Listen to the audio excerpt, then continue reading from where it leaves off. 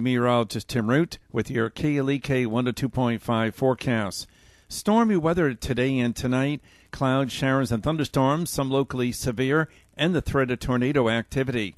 65 to 70 for the high, and the overnight temperature around 58, and gusty winds through tonight. Clouds and showers and thunderstorms will taper down to some sunshine Saturday. It'll be breezy, high Saturday in the low 70s. Educate, entertain, and empower. We're KLEK 102.5 FM. From Feature Story News in London, I'm Ollie Barrett. Ukraine says no Russian men aged between 16 and 60 will be able to enter the country while martial law's in place. G20 leaders are meeting in Argentina with tensions over Crimea and trade disputes at the forefront of officials' minds. The EU's moved a step closer to punishing Italy for a debt-expanding budget, and France has charged a high-ranking public servant with treason for allegedly supplying intelligence to North Korea. It's 9:01.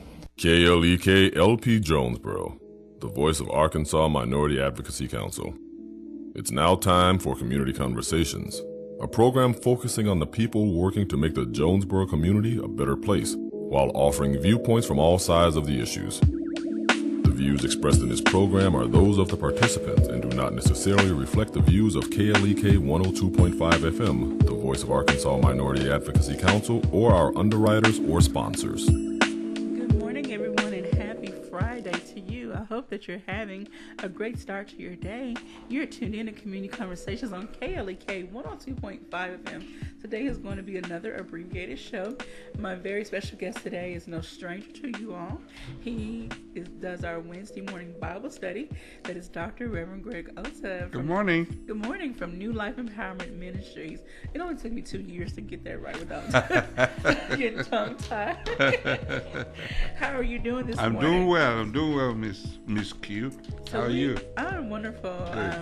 So today we're going to be sharing, or you are going to be sharing, some wonderful, wonderful news about the ministry. Yes. God has truly been looking out for you. Yes. You started with humble beginnings, but I'm not going to take over. I'm going to let you tell. First, to give us some background on how New Life Empowerment Ministries got started, and then we'll build up to the wonderful news. Okay. Well, I got called to ministry a few years back. I was in Indiana when the call came, but the call was attached to a job in L.A. Darling in Paragould as the innovations manager. I did that for a few years, and then the job ended. Then it was time to do what God called me into Jonesboro to do. We started with a Bible study in 2008 at the then YMCA on Nettleton. I had a handful of students, my family, and a few other people used to come. And then the YMCA sold the building to the city.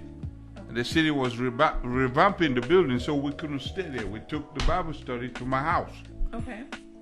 We stayed in the house for a while. Then we went to Sunset Gardens, owned by the Housing Authority. It's on the corner of Browns Lane and Rich Street. Okay. So we went there for a few years. We also have we have a lab. We still have a lab. New Life Empowerment Development Centers is a product of New Life Empowerment Ministries. Okay. So the Housing Authority gave us a building on the north side of the city where we have our computer lab. So we started having services there for a little while. Then we had to leave there and go to the hotel. Okay. Now the hotel time is ending, and we have this opportunity that God laid on our feet, at our feet. That is amazing. I remember when Leganzi shared the news. Well, no, first I saw it on Facebook, and I'm like, this is really wonderful, because I know personally you have been looking for a space to call your own, and this one totally God sent. Okay. Let me, for those that are listening, whether you believe in God or don't, you need to understand that when you get God involved, He's really involved. We had two places we could have moved into just 2 weeks ago. Okay. And of course, as we learn from the Bible, if you're looking for answers, you fast. So we fasted. for a few days.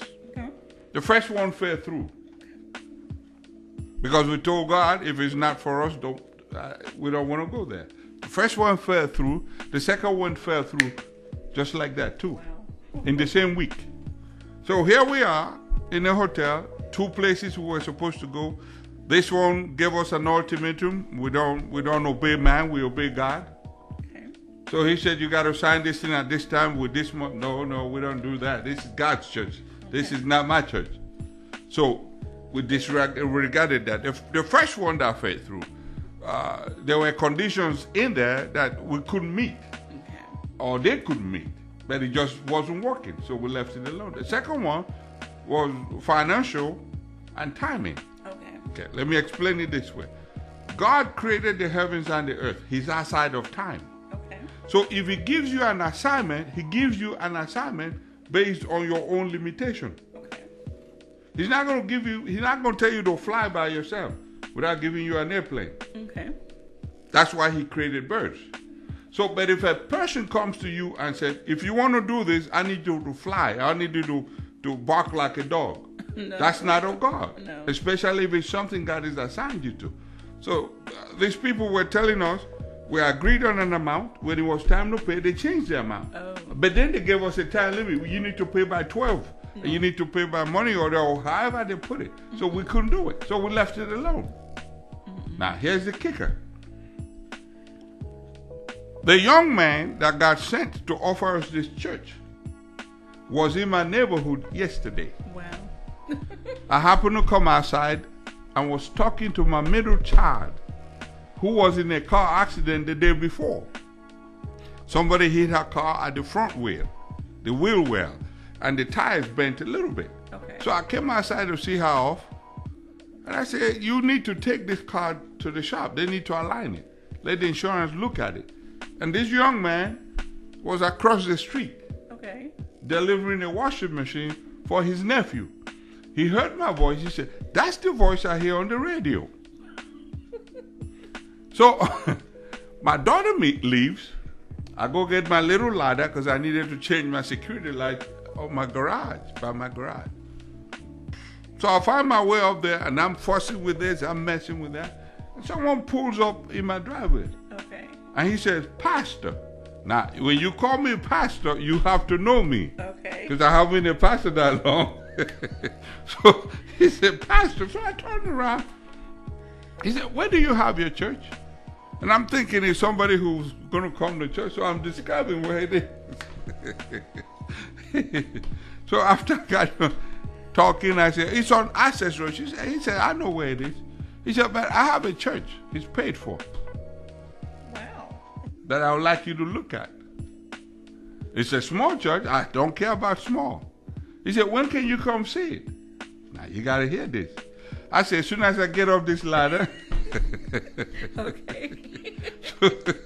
So I climbed down. When I finished what I was doing, of course, I'm up there praying, asking God if this is the one.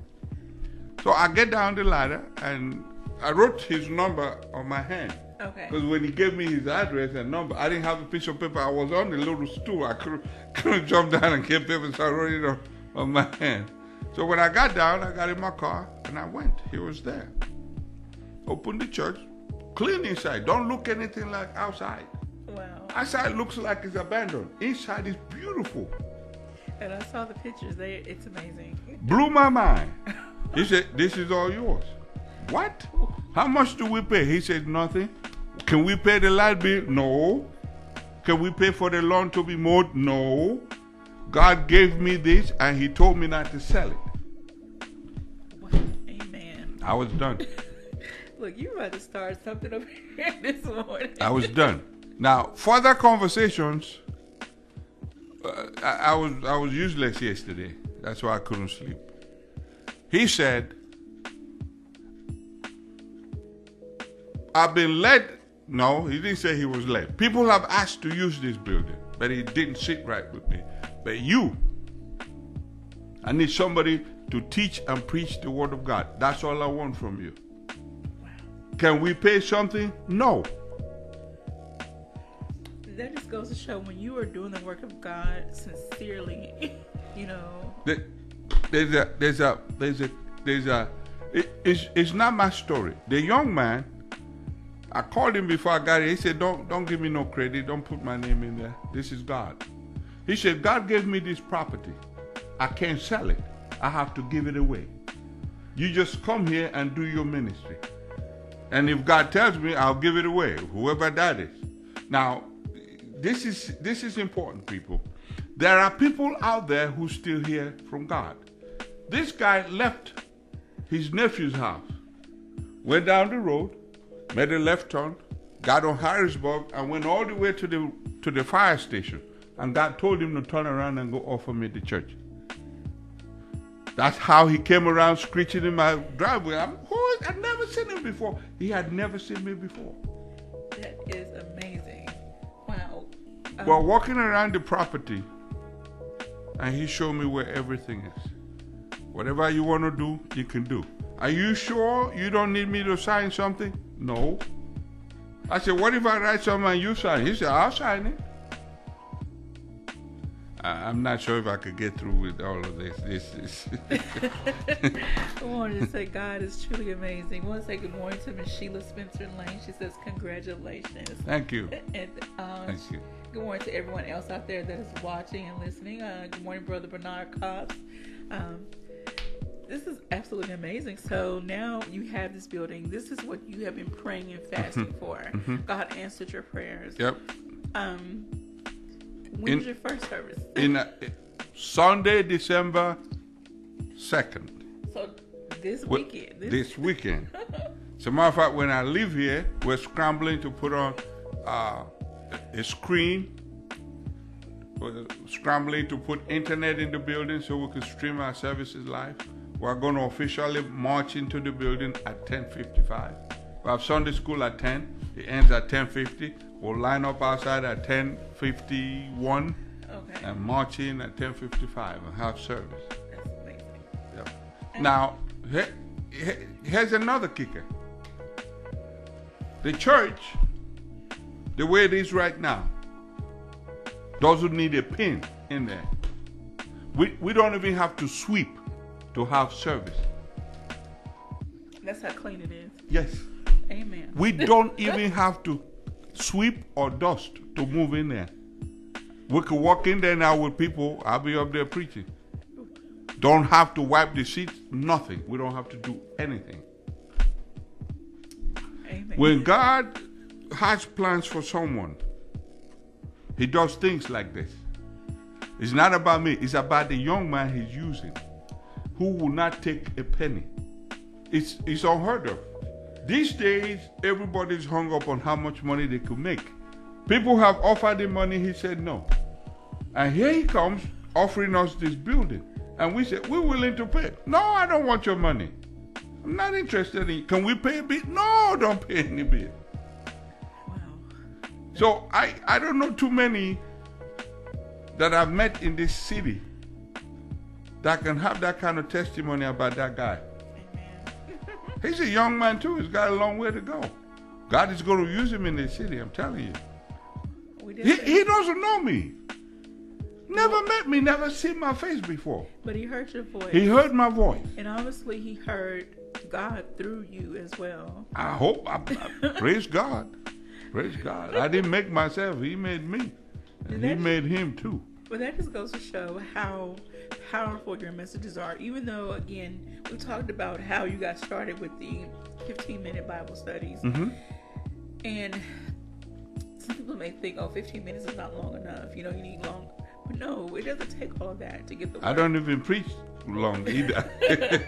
So what you're doing is making an impact. And God, there's a message, and I'm not a minister, so I'm not even going to try to tackle it. But I just know from a personal perspective, when you allow yourself to be used by God and you allow Him to position you and you stay the course no matter how hard it is. And I needed this because there's been some things that I've been dealing with personally leading up to graduation. When I tell you the enemy has been riding me, my emotions so hard. And when I saw that on Facebook yesterday, it's like, okay, God, I know who you are. Amen. Amen. Amen. One of the it's all right. It's all right. It's all right to cry sometimes. See, if you told me 10, 20 years ago I will be where I am, I will tell you it's impossible. If you told me 20 years ago I will quit smoking and drinking beer, I will tell you that's impossible. But here we are now. See, no matter what we see, it is not the truth. It might be the fact, but it's not the truth. The truth is, God created you and I, and He can do anything in our lives. We just have to be available. We just have to believe Him. You see, you didn't think, condition or no, situation or no, you'll be graduating. There's no way if somebody wrote your story where they'll get here and say, yeah, come out and then she graduated. How? Where did you get that from? How did that happen? There is a God that is alive and can do anything for His children. I didn't go asking. I was in my little corner praying. The Bible tells us to pray, fast and pray in secret. Your Father that sees in secret will reward you openly. Look at us now. Look at us now. People were asking us for money as a deposit to go into a church. Now God gives us a building. You don't pay deposit or rent or utilities. How do you get there? God. How do you get there? God. And just think of how many people are going to be blessed through your ministry. I mean, there are already so many that hear you on the radio station, and with so many more people. You better cut that out, because you're going to make me start crying. You don't want a grown man crying. I'm not going to get into it because it's not about me today, but this is just affirmation. Yes. Seeing your story and getting to know you over these past couple of years and seeing how diligent you have been, because anyone else or someone else that didn't have your perseverance, your strength, and your wherewithal, they would have just given up and say, you know what, I can't, I'm not, this is not enough for me. You know, they would have stayed in the course. Yeah, there's something about people that God calls for real. There's something about people that God calls. We don't want to do it, but when we step into it, you can't stop us. Because the zeal of God takes over common sense. Legacy joined us. Yeah, well, I was in the office and seeing Kubila get emotional, so I guess I figured I might need to step in and kind of, not take over, but just kind of listen, ensure the flow. But I can just personally say, I've been with Reverend Ota since the beginning of the actual, not when New Life itself started, but when we actually became a church. I was actually one of the first members to join. We had our first service March 5th. March 5th, yep. March 5th, 2017, right before my surgery. And I'm just thinking, how far we've come. We're starting the lab, which, if you've never been to the New Life Empowerment Lab, it's basically a house, a regular 3-bedroom house that was actually gutted out, renovated, turned into a lab. So we started at a house, and we went to a hotel room, and now we're going to a building. And for those of you who have not seen, by the way, we need to give the address for those who want to attend service. It's 3619 Willow Road. That's 3619 Willow Road. But if you go out there and look, there's like acres and acres of land surrounding this building. So not only is this the here and now, but the potential for growth is there. And in the earlier part of the interview, Kubila was talking about how God can bless you with something, even though you may not necessarily have the resources or even know how it's going to come. And I always talk about the radio station. I said, when we started KLEK, I didn't have any money, didn't have the best credit score, and this was $30,000 project, but to start, not to sustain. But but this is not about KLEK. Right. I'm just saying. But here we are, almost 4 years later. So if you remain faithful and steadfast, God will provide. Or as you always tell me, what God ordains, He finances. Yep. So now we're in the church. We don't got to pay rent. We don't have to worry about the electric bill. We don't even have a phone bill. We're offering to pay for lawn mowing. He won't let us. Can we pay some of the electric bill? He said, no. That's not what God told me to do. So here's the crust of the message today, folks. If you are faithful with the things God gives you to do, He will make sure what you need to do, what He sent you to do, is done. Even if He has to send people you don't know to do it with you. Well, again, thinking about KLEK with the First National Bank Tower, that was sent, for us to be able to continue to broaden our message and spread the gospel. And I guess I'm going to go ahead and let a little cat out the bag. Coming around about the 1st of January, New Life Empowerment Ministry is going to have a radio broadcast on Sunday. So kind of still working on the times that we're going to do that, but it will be. But starting the 1st of next year, every Sunday, you will hear New Life Empowerment on the radio. So, Reverend Oates, we got about 30 seconds. Yeah. Well, actually, before we get into our outro. So, once again, just let the listeners and the viewers know how you're feeling. And I'm excited. This is a serious testimony. Revelations 12:11 says they overcame him by the word of their testimony and the blood of the Lamb. What I'm sharing with you is testimony, what God is doing for His ministry. It's not about me. It's about Him. So here's what it means. If you will believe God and do what He tells you to do, He will take you to where you never imagined in your life.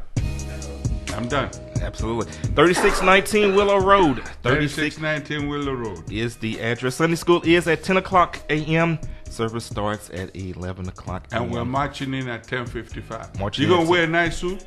Well, it's first Sunday. We're doing communion. So we're doing communion. And I think the start on the first Sunday, I think, is... That's divine. Of course, you just said something in service that resonated with me. You said the end of the matter is better than the beginning. And so think about it. We're approaching the end of 2018. And New Life Empowerment Ministries has a new facility. So Amen. God bless you all for listening. Well, we got about a minute 45 left to filibuster. So okay. Brother Cobbs left some messages. What did he say? Well, the first one he said, "When he do it, hold my mule." That's how I felt yesterday. What did he say? Hold my mule. Hold my mule. While I shout. Isn't that the song where she said greens, beans, potatoes, tomatoes, chickens, it. turkeys, lambs? No. You name it. Basically. We got to lighten the mood. We don't have crying and some more stuff on this interview. So, what else we got in the comments? Well, Brother Cobbs said he saw the pictures. God is good. And Amen. Shout out to D'Angelo's. Bullard and Adrian Everett and Bernard says, "Can I come?" Of course, Bernard. 3619 Willow Road. Yeah, but you got to be here, brother Bernard. You can't do what you did in the studio the other day. But we do invite you to join us. Come celebrate this move. Come celebrate this move of God with us. 3619 Willow Road, and feel free to visit us any and each Sunday. We also have Bible study Wednesdays, prayer at 6:30. And Bible study at 7 o'clock. Let me say this.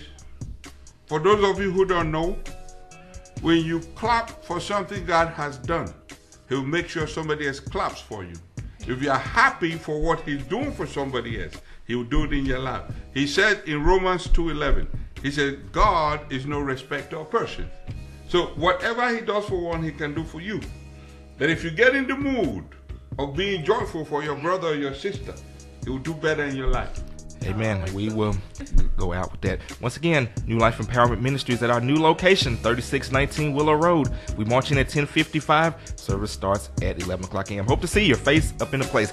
May God keep and bless each and every one of you. This is KLEK on 2.5 FM. Thank you for listening to Community Conversations on KLEK 102.5 FM. A program focusing on the people working to make the Jonesboro community a better place while offering viewpoints from all sides of the issues. The views expressed in this program are those of the participants and do not necessarily